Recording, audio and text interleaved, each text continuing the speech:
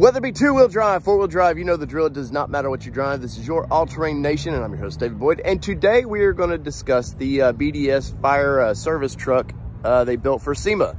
I got to walk around this thing and check it out, and I'm going to show you here in just a minute. And I want to say, this thing was pretty freaking wicked. All the Sema builds for the Bronco this year were really, really cool. Some crazier than others, you know, chia. But this one was very, very impressive because of all the work they've had to do to make the top look like it belongs. And like this is a little truck. And it looked perfect. And I love the setup of it. So let's just get into this and let's walk around this thing and talk about it more. All right, so we've got the BDS suspension fire service truck inspired Bronco. And this thing looks great. Now they cut the top of this.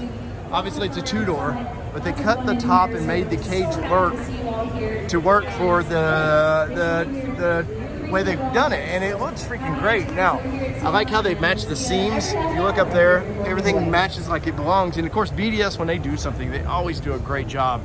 See, they got the little tablet up there.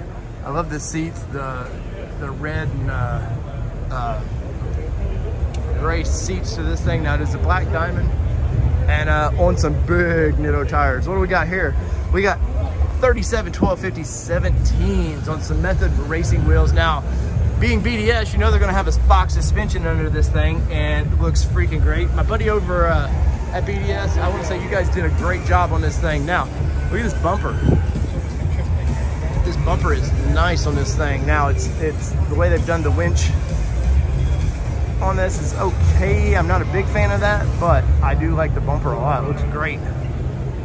But obviously you see the graphics on it, the BDS fire department. That's great. The bronze Bronco looks really good. And of course you got the sensor here you got to worry about. But you've got the drop down winch tray, and I'm curious how you would ever free spool that without getting your hand down the middle of it. But it is what it is, and I like this build a lot. So there you go. A fire truck Bronco.